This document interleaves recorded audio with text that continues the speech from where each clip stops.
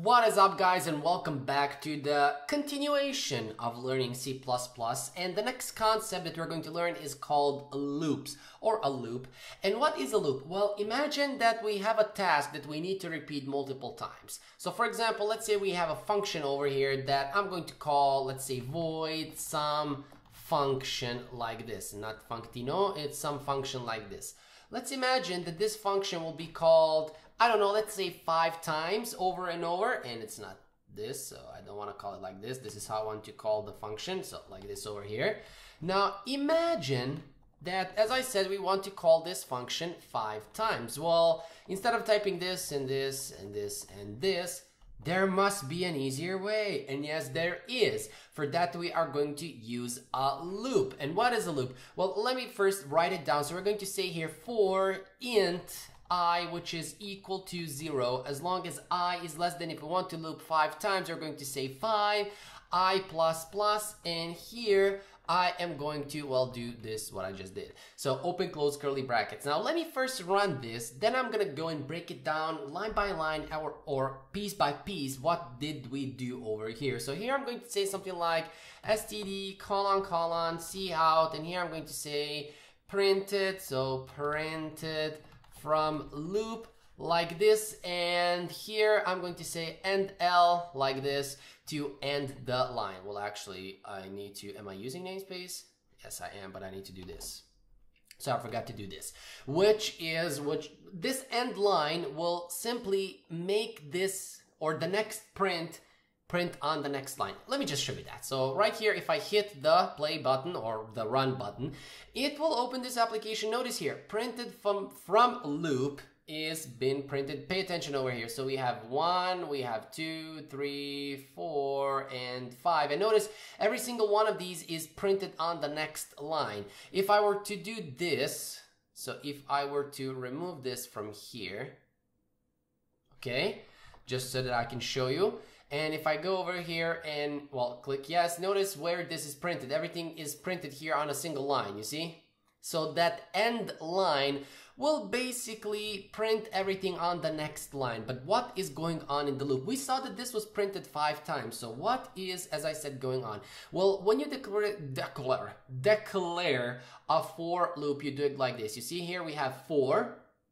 And here we're declaring int I, and int I, it can be int B, int C, int Carl, int Kenny, int Jonathan, baby Jones, or whatever. So you give it a name, but usually we say for int I, and we declare it's equal to 0. Usually it will go like that. So because we want to loop, and we will see later on when we start working with arrays, why are we declaring it to be equal to 0? Don't worry about that, so we will cover it. But int I is equal to 0, and the condition is as long as I is less than 5, loop here, so loop in between and execute the code that's here, and then increment I by 1. You see this plus plus, and this is something that we did not cover, but basically, if I have here int A is equal to 1. If I want to increase A by 1, I can say A is equal to A plus 1, and this will yield 2. So in this case, we will add 1 to A, and it will be equal to 2. But there is a shortcut for that. Instead of typing all of this here like this, we can simply say A plus plus, like C++, and this means take A and plus plus add 1 to it, which means in this case as well, A will be greater for the value of 1, same as we did over here. Now, going back to our loop, what do we have here? What did I put? What did I just show? Anyways, not important. Let's pretend that didn't happen. So over here, as I said, we have I is equal to 0, and then the condition as long as I is less than 5. That means we are going to loop. This is the condition for looping over here. So as long as I is less than 5, this is how many times we are going to loop. And do you remember in our if-else statements, or when we did if-else statements, if I test I is less than 5, when I is equal to 5 and we test if 5 is less than 5, that will not evaluate to be true anymore because 5 is not less than 5. It is equal to 5, which means, you see here, I is 0, and it will loop from 0 up to number 4, because here we're incrementing it by 1. And to prove that what I'm talking, I'm going to say here the value of I, like this, I colon, and here instead of end line, or actually we will end the line, but here I'm going to simply pass I so that we can actually print that I, which is this bad boy over here that we have created. Now pay attention, and I'm using end line so that we can print everything on a separate line. So if I go back here and if I run our app, you will see the value of I is 0 in the first iteration, then 1, then 2, then 3, then 4. This is what I was talking about, because we declared I to have a value of 0 first, right here. And then every single iteration in the loop, we will increment I by 1, by plus plus, which means increment I by 1. So in the first loop, the value of I will be 0. In the second loop, it will be 1. In the third loop, it will be 2. You get the point. And we will loop as long as the I value is less than 5. So when I value gets to the value of 5, as we just saw over here, we're not looping anymore. Because pay attention, over here, we only have, so let me just go here. Come on, increase this. Because we're looping, you see we have 0, we have 1, 2, 3, and 4, and it stops there. We don't have the value of I is 5 on the next line. But do you notice one thing? Still, even though we have 4 over here, we have looped 5 times. So 1, 2, 3, 4, 5. We have looped 5 times. But since we are looping from 0 or starting from 0, that's the reason I is 1. Now, of course, as I said, we will see a more practical use of these loops when we start working with arrays, because that's where they are good and where they come in handy. But this is just a concept that I wanted to explain to you how it works. And same here, if we have a function, so here for example, I can take this function and I can call it over here like this, and I can copy this line of code.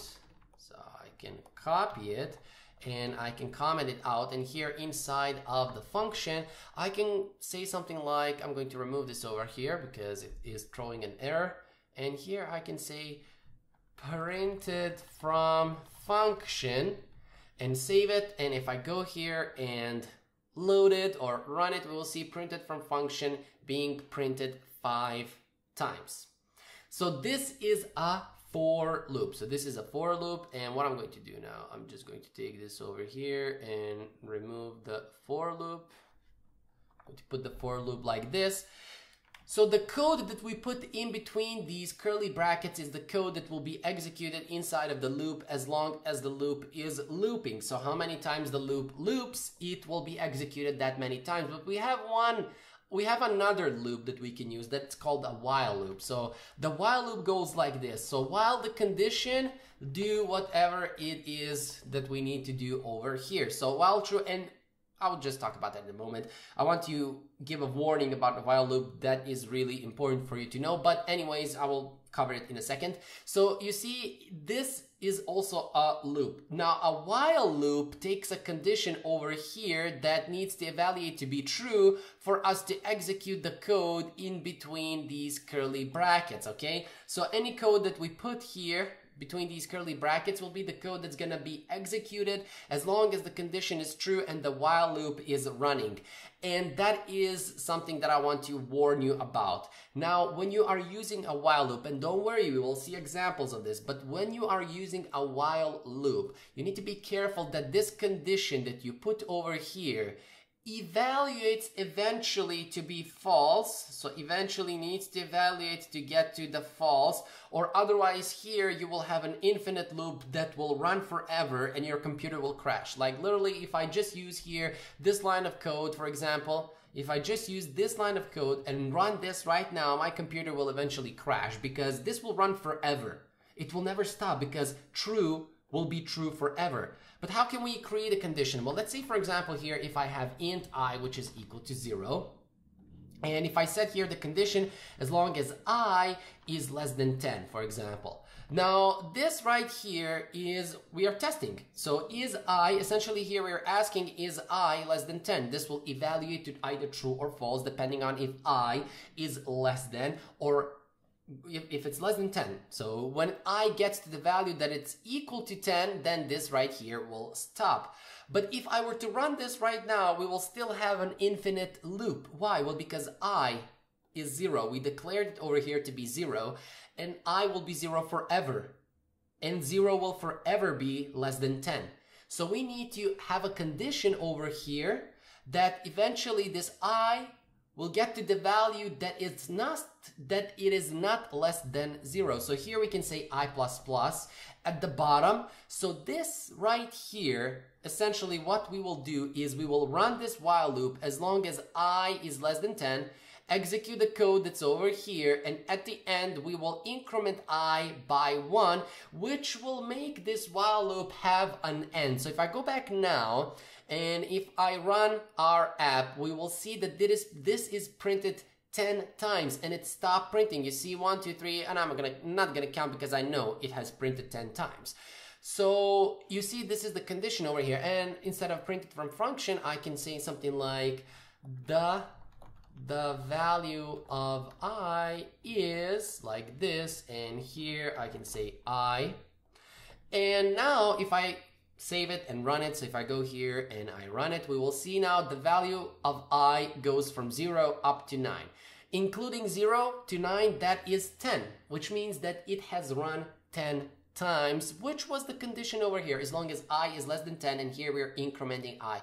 So essentially this is also a loop, but with a slightly different construction than the for loop, because in the for loop everything happens here. We declare the value, we set the condition, and we here provide that the condition will eventually be fulfilled and not be true, and then the for loop will stop looping. But here in the while loop, the condition that we put here needs to evaluate eventually to be false, or otherwise your game or app or whatever will crash. Because even the strongest computer, when he starts running this forever, guess what? He is gonna crash.